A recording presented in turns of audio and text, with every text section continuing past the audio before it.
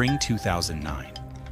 In a lab in Germany, researchers at the German Research Center for Geosciences are experimenting with metal-tolerant bacteria. They introduce Cupriavitis metallidurans to a solution loaded with gold chloride, a compound so harsh it would kill most life. But this bacterium is different. 24 hours later, tiny gold nuggets start forming. The bacteria are detoxifying the gold chloride by reducing it, converting toxic ions into solid gold particles. The process is slow, but real. Over days, the gold accumulates, a glittering byproduct of survival.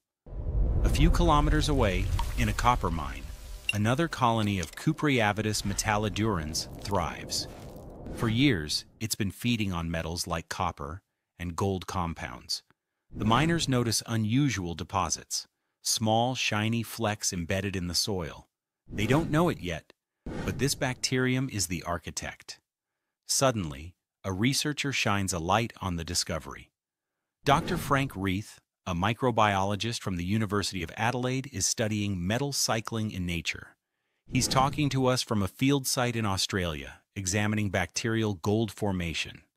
"We've seen Cupriavitis metallidurans in action," he says.